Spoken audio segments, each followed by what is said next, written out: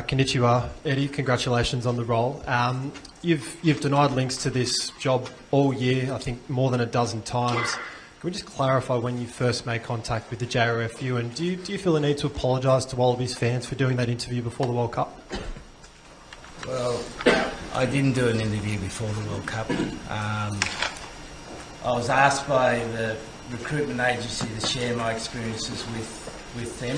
The first interview I had with Japan was in December, and that's the only interview I've had.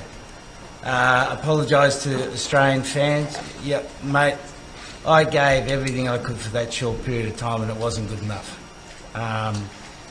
As we spoke about before, I had a plan of what we needed to do to change Australian rugby, and we weren't able to do that. Rugby Australia weren't able to help support that, so I decided to move on, and I wish Australia all the best. I feel terrible about the results of Australia, because I wanted to go back and change Australia. So I feel terrible, mate. Yeah, but I don't feel any guilt at all about this process. And I know you've been banging the drum fairly strongly on it, right? But I haven't had an interview until December.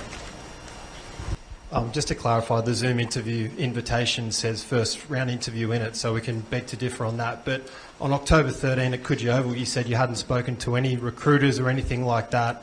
The chairman last night of the JRFU confirmed that you had spoken to them before the World Cup. Why were you being a bit loose with the truth there? And do you think Australians really believe, Eddie, that your first interview with Japan was only last week?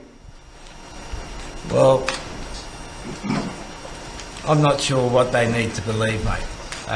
But all I can say is I go back to the first interview I had for Japan was in December, and that was it. Could I just clarify what I said yesterday? Yeah, I just confirmed that yes, there was a conversation between recruiting company and Eddie Jones, because they actually wanted, instead of us, wanted to actually ask him about the knowledge of what he actually had about Japan. So he was a source to actually search for the best possible candidate for us. So that's why they contacted him. So that's what I confirmed yesterday. So why was the Zoom invitation labelled first round interview with the JRFU? I don't know what you are talking about, because I told you that we had a conversation with Eddie Jones and recruiting company to search for the best possible candidate to get the information.